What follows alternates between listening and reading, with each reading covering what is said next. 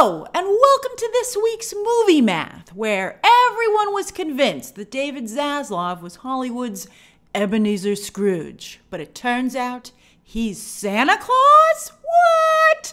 Let's be honest, he's both. But hey, even if you're 50% Santa Claus, that ain't bad. Because yes, Warner Brothers Discovery had all three of the top movies on Christmas Day. How did that happen, besides them releasing three movies basically at once? Well, it's because, I think as we've been discussing, the new fractured marketplace made them feel they could do it. I think also it's because no other studio has any movies, a combination of the dual strikes that we're coming off of, and then also because some studios had some Thanksgiving movies, but they never materialized. So Christmas was just wide open, and Warner Brothers just threw a bunch of movies on it. And The Color Purple in particular, and I'm so happy about this because it's a phenomenal film. In fact, 3 of my 4 top films of 2023 are Warner Brothers movies. Again, I have to point it out every time because everybody was so mean to them, but this was all from the former executives who used to run Warner Brothers films. But The Color Purple exploded out of the gate, tying 2012's Les Mis for the biggest opening day for a musical on Christmas Day. And both of those are runner-up to 2009's Sherlock Holmes for just the best single Christmas Day opening. For a movie that had just opened on Christmas Day, those are the best grosses ever. I'm sure somewhere Robert Downey Jr. is like, why didn't we make another Sherlock Holmes?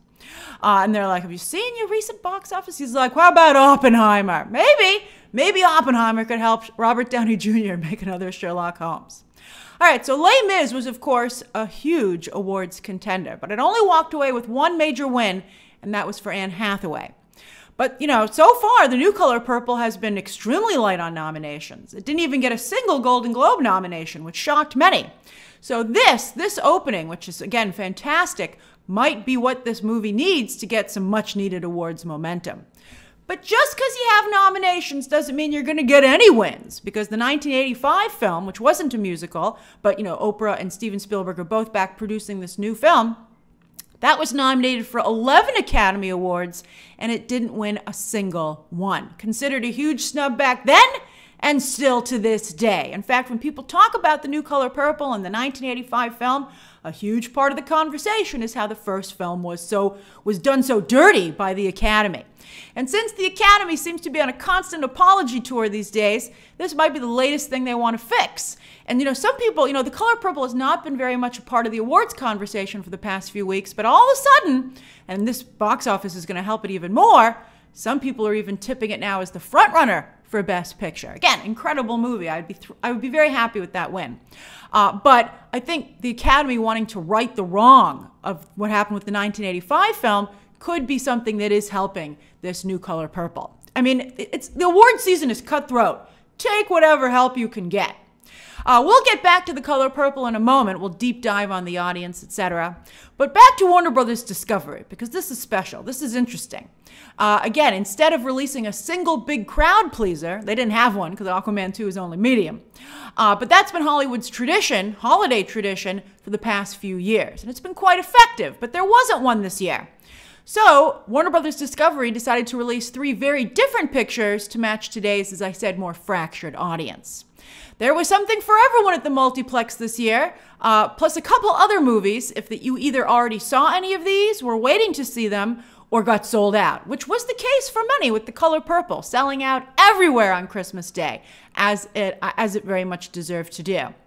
But while this makes for a nice headline, you're really looking at about an $85 million opening weekend overall for 3 movies that without advertising cost Warner Brothers $425 million to make. So not a great return on that investment.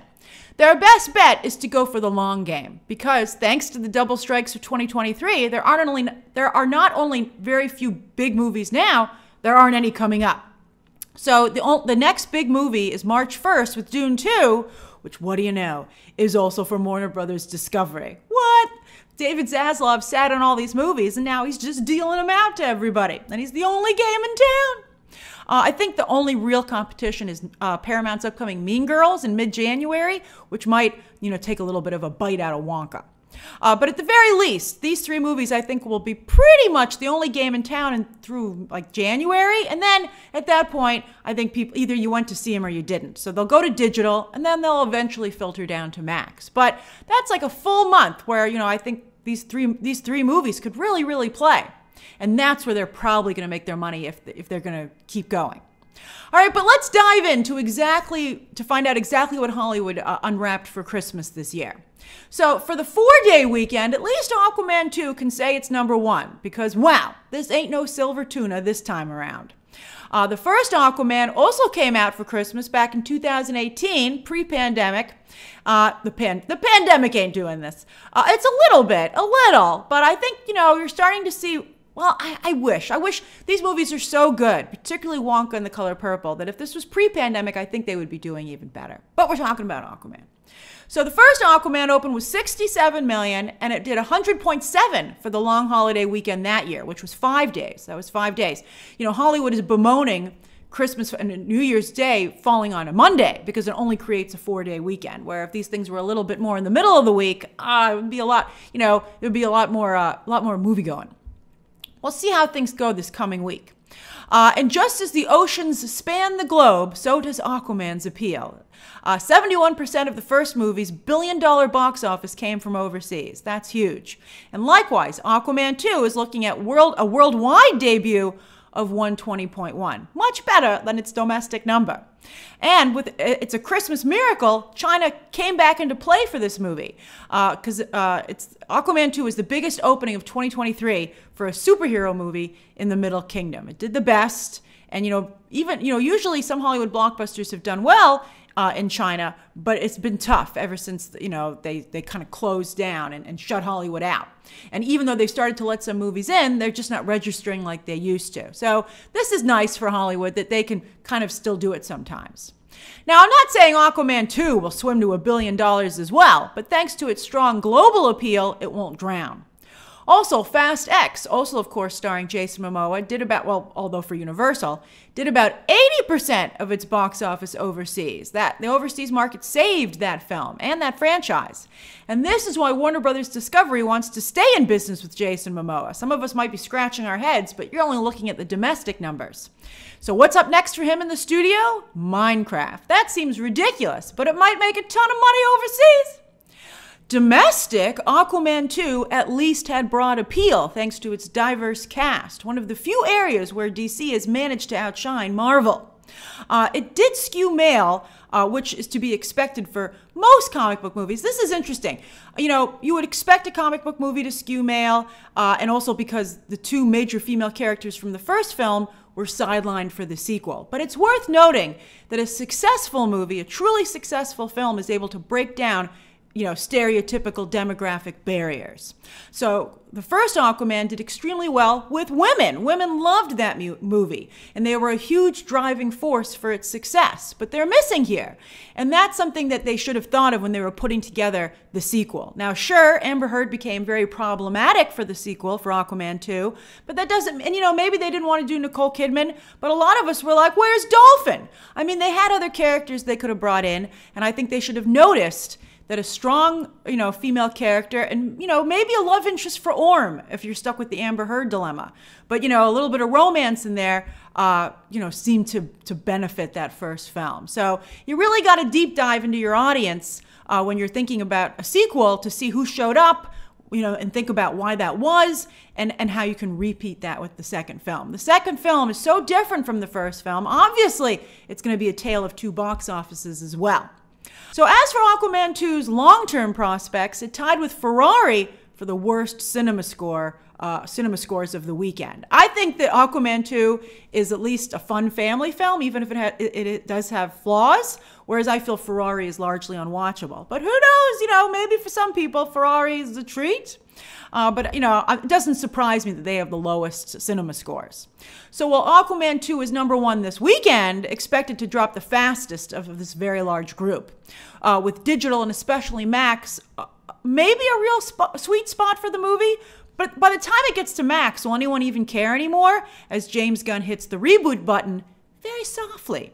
And speaking of a soft reboot, there's rampant speculation, fueled by James Gunn himself, that Jason Momoa ain't leaving DC. He's just switching characters and will now be Lobo. But as I pointed out in my review, and many of you agree, he's already playing Lobo. But I think, like, for now, let's just focus on Superman Legacy and launching the Gunverse right.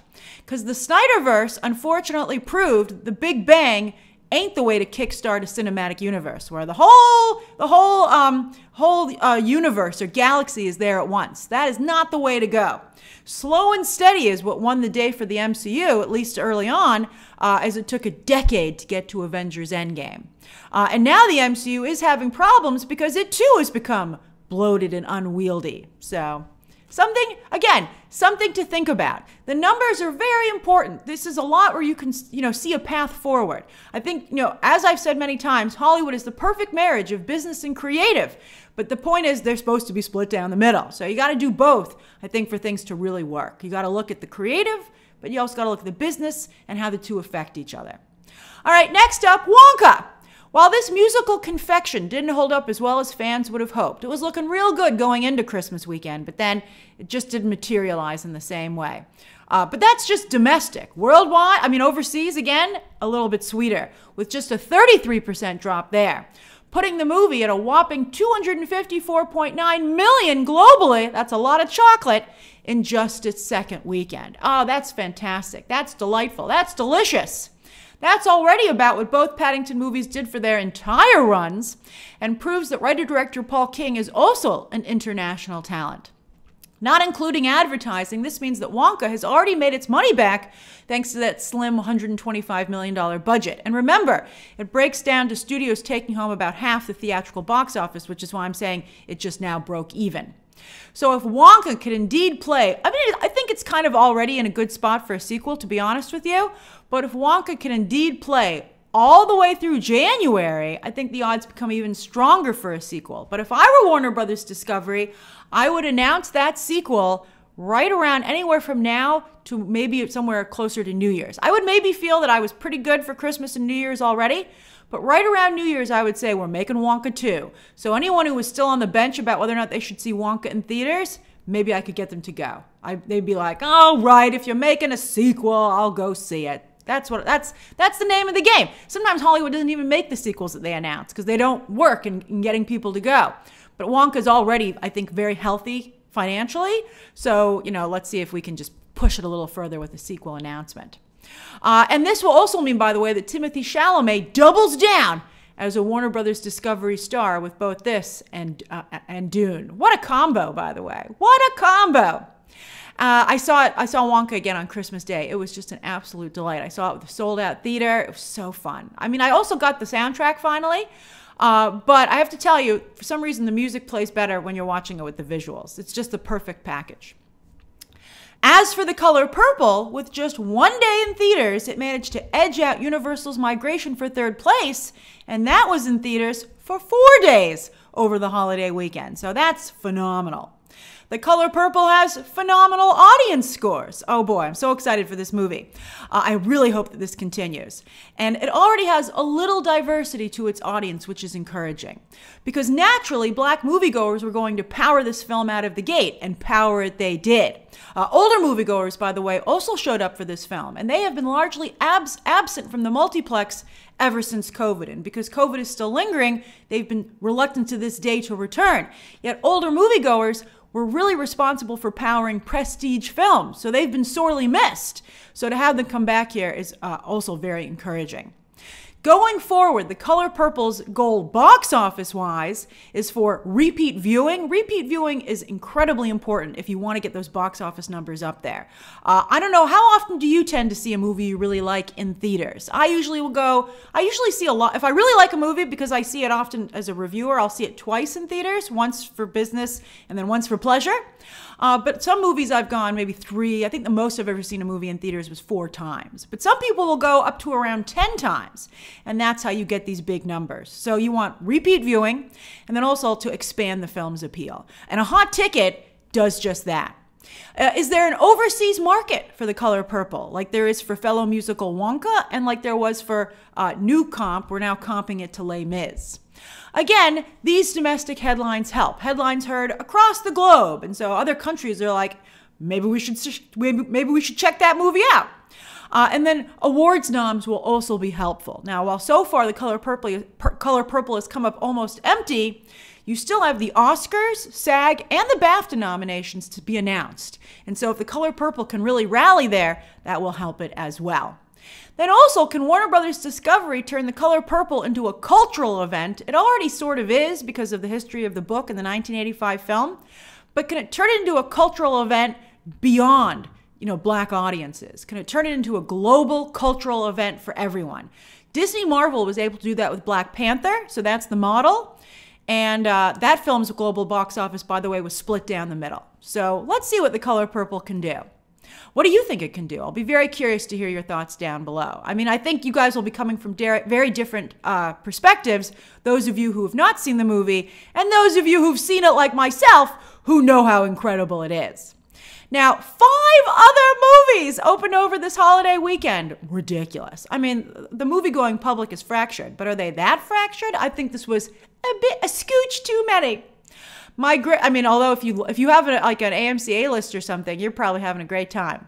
Migration is the lowest opening ever for Illumination, like by far. Whew! But no surprise, with hardly any advertising. And as I tweeted and speculated before, I was like, was Universal really going to do this? And they did! They released Trolls 3 on digital the very same weekend. What the heck, Universal? What the heck? Also, for everyone who complains about stunt voice casting and animation, it seems to be necessary, as there's no huge name in Migration to draw interest. I mean, certainly a lot of talented individuals, but Chris Pratt says hi. But Migration has strong audience scores, so it might leg out, but will more likely be, I think, strong for Universal on digital, and particularly later on down the line on Peacock, where you'll check out Migration for no extra cost. Then there's struggling awards contenders, the Iron Claw and Ferrari. The Iron Claw did okay for the 4-day, while Ferrari only opened on Christmas Day. But at least the Iron Claw has good audience scores. Also, the Iron Claw is a very depressing film, so I think its time is going to come now, after Christmas. I would have not even opened it for Christmas. I would have, this Friday is still within awards season. Technically, it's still the 2023 calendar year. I think maybe Iron Claw opening this weekend would have been a better idea. But you can still buy a ticket for it. The Iron Claw drew young men, naturally, and skewed a bit white, while there are no exit demos available yet for Ferrari. The Iron Claw with that audience score, though, as I said, I hope can play all the way through January. But Ferrari, I think the race might be over before it even started. I think if you are interested in Ferrari and seeing it in theaters, you went this weekend. Are there any Ferrari holdouts out there? I mean, once you hear how bad the movie is, I mean, you might like it, but you can, maybe you can experiment at a cheaper price point. The Boys in the Boat pretty much matched Anyone But You, but again, The Boys in the Boat was out for a single day, whereas Anyone But You was for the full 4 days. These two movies, like The Iron Claw, played mostly to white audiences, particularly The Boys in the Boat at 70%. Whew!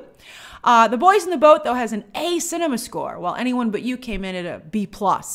So there might be a theatrical future for The Boys in the Boat. People, again, slow time until Dune 2 hits on March 1st, so maybe some people might want to check out The Boys in the Boat. I also think that will do extremely well on digital. But I think Anyone But You will go to digital even faster. All right, as for the rest of the top 10, India's Solar was able to run with the rest of the Hollywood pack, which is fantastic. While for the 3-day top 10, before 3 movies hit for Christmas Day, The Boy and the Heron, Hunger Games, Godzilla -1, and Poor Things were all able to squeeze into the top 10. Poor Things is now in 800 theaters, but that per theater average is getting low. It should be a little higher than this with just 800 theaters.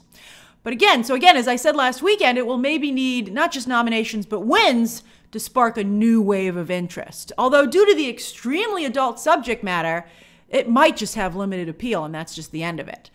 So we'll see how things. I think that Poor Things, you can't really get a good picture for its success, if it was successful or not, until you see how it does on the award circuit. And I'm including wins in that discussion. All right, over on streaming for Thanksgiving week, yes, Nielsen changed their graphics, and the chart is now much harder to read. I don't know why they did this. I don't like these new graphics, but this is what we've got. Anyway, and you can see we're looking at Thanksgiving. It's Christmas and we're looking at Thanksgiving. That's how slow Nielsen is. So anyway, but they're the only game in town. All right, so anyway, Adam Sandler, when it comes to these numbers. So anyway, Adam Sandler continues to be the king of Netflix, delivering yet again. Remember, he just delivered recently with his daughter. But this time it was his animated comedy Leo, which even beat out Netflix's own Squid Game reality show. That's incredible. The rest of this chart still has a lot of acquired shows on it, as we're still kind of slow with new content coming off the strikes. Although Suits has fallen off considerably at this point. It's almost out of the top 10, in fact. So it's the age of Suits is over. And The Crown is the only original show really able to hold on here. On the originals chart, season 2 of The Santa Clauses is once again a solid hit for Disney+, so expect a season 3 renewal. They've already built the sets, why not? While Loki is hanging on thanks to some people who decided to binge the show after it wrapped. And this is about like a week or so after it wrapped, so that's nice. That's nice for the show. And speaking of hanging on, Invincible is still in the top 10. That's nice, although it would seem that show, I think, waited too long to come back, and it chose a really bad time to come back when it did. And it's also just half a season. But it was too crowded. It's around the holidays. I mean, talk about something that should have come out like in January when there's nothing. I mean, Invincible, they could have had one season all at once instead of breaking it up into 2 parts, and, they would have had the space all to themselves. On the movies chart, you can see some superhero movies and Elemental holding on in a sea of holiday movies, as this is when the season just started. Again, we're a month behind. Elf, Home Alone, and the 2018 version of The Grinch, that's fantastic, are still the big ones, but kudos to new Christmas movies, Genie for Peacock and Best Christmas Ever for Netflix, for being able to make a dent in there. Now, I saw some speculation in the trades that because of all this, they did some speculation, they did some interviewing, and they said the reason you don't see any new theatrical Christmas movies is because the industry feels that streaming now has that market cornered with mediocre. I mean, they're fine. Some of them I liked quite a bit, actually. I told you I thought Family Switch and Candy Cane Lane, which hasn't hit Nielsen yet, were good. I thought those were excellent, but they weren't theatrical level. They're not the level of Elf, Home Alone, and The Grinch. So it's crazy for theatrical to abandon the Christmas marketplace. Although not everyone's abandoning it, as Amazon just recently announced that next year, Red 1 will in fact debut first in theaters with a legit, fully fledged theatrical release, kind of like they did for Air. Remember that? That was, of course, eventually went to Prime Video, but it had a legitimate theatrical run. So can The Rock not just save Christmas, but Christmas movies? We'll see. But I think that's ridiculous to not make any more theatrical Christmas films. Over on Netflix's charts for just last week, Leave the World Behind is #1 again. I think it'll do even better post-Christmas. That's what I'm planning to watch it. But this is the Obamas. They produced this movie. This is their first real hit on Netflix. They've had some solids, but this is a hit. The latest Aardman film, though, not so much, as that is a pretty low number, even though it managed to come in second place. With shows, My Life with the Walter Boys rose to #1 after debuting in second place last week, and that show must be really cheap to make because it already got a season 2 renewal. They must feel this is their new kissing booth into All the Boys I Loved Before. And that makes sense. I can understand that renewal in that context. And The Crown dropped its final 6 episodes ever with only moderate fanfare. That show seems to have stayed a little too long at the party and got a little too close to current events. Then on iTunes, Oppenheimer is now available to rent for just $6 and jumped back to #1. But look at that. The top 3 movies are all around 3 hours, right? So the holidays are a great time to watch 3-hour movies at home. So I think that's funny. There's Trolls 3 at #6, really, plucking the feathers out of migration. But mostly you've got holiday movies here. And look at Die Hard leading the pack. It is a Christmas movie. I don't care what anyone says. It doesn't just take place at Christmas. It's a Christmas party, office party. And there's Christmas in the dialogue. There's Christmas in the music. It's a Christmas movie. And by the way, the holiday, I'm seeing real momentum for the holiday, which is interesting because, of course, it's not a new or even recent movie, but everybody's rediscovering it. And you know who's not here? Love Actually. So it makes me feel Love Actually is kind of problematic if you look through it through today's lens. It's got a lot of things that today, just don't, a little icky. So I think it's interesting that the holiday has swooped in and kind of taken its place. I heard read an article about Alamo Drafthouse, which does a lot of holiday party viewership. Of course, Elf is their number one, but they said the holiday's doing really well for them. So I think that's really interesting. As for this coming week, Hollywood wants you to see the movies that are already in theaters, because including Wonka from the weekend before Christmas, there are 8 of them. Go see one of the 8 movies. So are you going to circle back or rewatch any of these movies while they're still in theaters? Are you going to break down and watch any of them even though you might not have? My recommendation would be Wonka, The Color Purple, and The Iron Claw. I think those are all worth seeing in theaters. The Boys in the Boat is excellent, and Aquaman 2 is fun, even though I think the third act is not good. But for those 2, you can wait. And I haven't seen Migration yet. So the 3 that I would vouch for seeing, worth the time and effort to see, and for some of you money if you're not a subscription member to AMC or another theater company, Wonka, The Color Purple, and The Iron Claw. That's worth seeing. Those 3 are worth seeing in theaters. On digital, Anatomy of a Fallen Dream, because, Movie Math is on a Tuesday this week because of the holiday, and it will be next week too. So Anatomy of a Fall and Dream Scenario are now already both available on digital. I haven't seen Anatomy of a Fall yet, but I did watch Dream Scenario, and I have to say it's not bad. It's good for this, between Christmas and New Year's space. While with series, all we've got is Netflix's Money Heist Berlin on Friday. That's it. Again, they want you to go watch one of those 8 movies for the first time or again.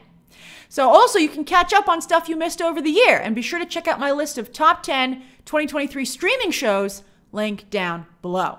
So what have you been watching? What do you plan to watch? And what do you think of Warner Brothers Discovery releasing 3 movies for Christmas all at once? Genius? Stupid? Or maybe a little bit of both?